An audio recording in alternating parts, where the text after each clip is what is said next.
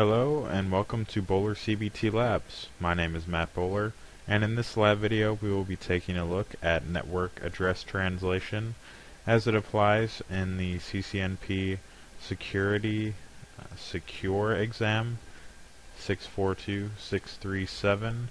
This is a new exam from the new Cisco CCNP Security series, and basically it reviews a lot of the foundational routing and security and switching security topics. So one of those, as you can guess, is network address translation, or NAT.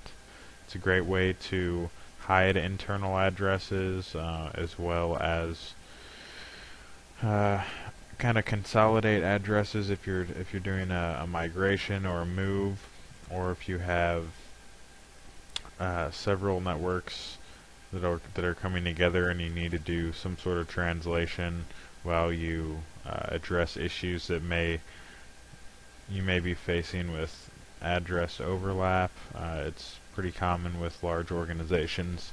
As one organization may acquire another, you'll find that internal addresses overlap, and the NAT can actually go both ways, both internally and externally.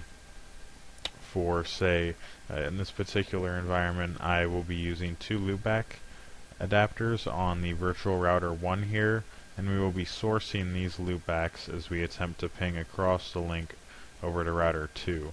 So I can translate these addresses into perhaps a static 1-to-1 mapping to an outside address. I can translate them dynamically using an access list, which will permit only certain source addresses using a standard access list.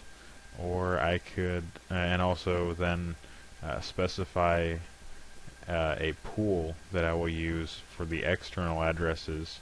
And I can also, using sort of a similar method, use what's called NAT overload, or NAT with PAT.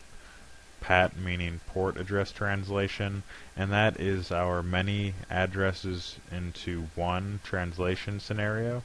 So I can actually use both of these internal addresses and translate them to a single external address. So that's one of the greatest uses and what has saved IP version 4 over the years. This ability to translate several addresses into one using PAT, or NAT overload.